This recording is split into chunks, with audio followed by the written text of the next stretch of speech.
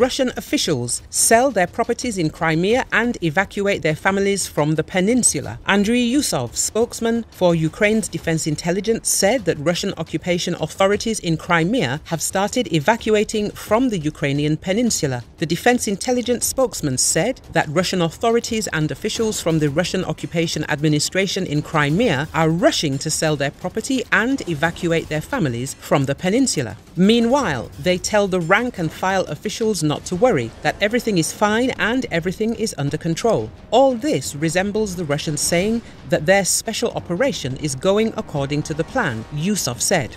Families linked to the Russians are being evacuated, and quite urgently. This is food for thought for everyone who tied their lives to Putin's malicious Rushist regime.